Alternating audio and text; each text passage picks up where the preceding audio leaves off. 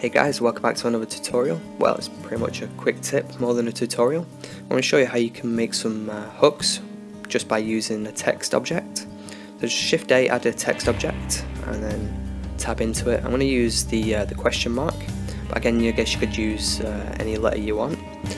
See, this font doesn't really work, so again, it all depends on the font that you use. So change it to the font tab, come to the regular section, and open in our font. So this font seems to work fine for me. It gives me a nice hook shape.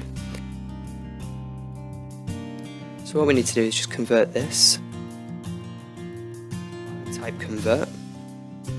Then we want to curve from mesh. Now if we tab into it, we right click and hold Control and right click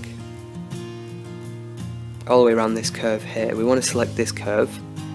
And if we hit P, we can separate this. And now if we tab back out of it, we have two pieces, which is exactly what we want. So this piece here we don't actually need, so we can delete that. And it's this piece here we do want. So the first we can do, if we hit spacebar and type set origin, we can just set the origin now. We want to set the origin to the geometry. So now we can rotate and make this stand up. I'm going to rotate on the X 90 degrees. Let's have a look at this. In fact, let's just Control Z, rotate minus 90 degrees on the X. There we go. Okay, so now we've got the basic curve. What we need to do is come to this panel here, which should already be selected. It's the data object data panel, and we want to choose 2D to 3D. We also want to choose the fill type to be full. And if we come down here to bevel, if we start increasing this, we can see it's a very low poly hook, which yeah, it does the job for us, depending on how many hooks you want to make. Depends on the resolution you want to give it as well. So I'm just going to set the bevel and the resolution to 2.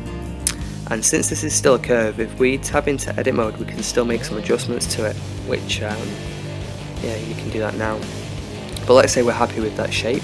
I want to convert this again, but this time into a mesh. I prefer to do the modelling with it like this rather than when it's curves, but you can do how you want. I'm just going to select this ring here and just scale it down. In fact, we'll go to front view so we can see it a bit better.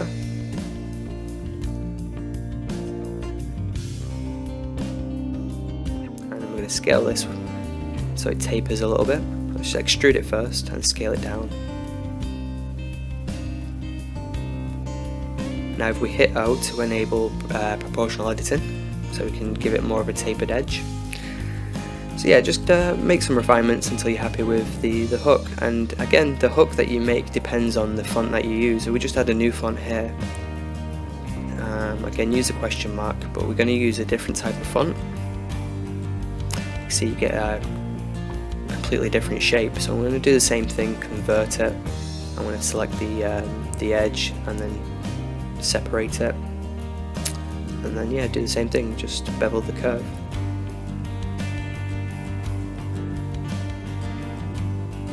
So it's a quick way to model some hooks, I guess. I mean, I wonder what other shapes you can use from text objects. So it'll be pretty interesting to see what you guys can do with it. If you can make some cool shapes or some cool objects from the text, then yeah, let us know in the comments. But yeah, hopefully this tutorial was, well, this quick tips helped. If it did, give it a like. So yeah, thanks for watching.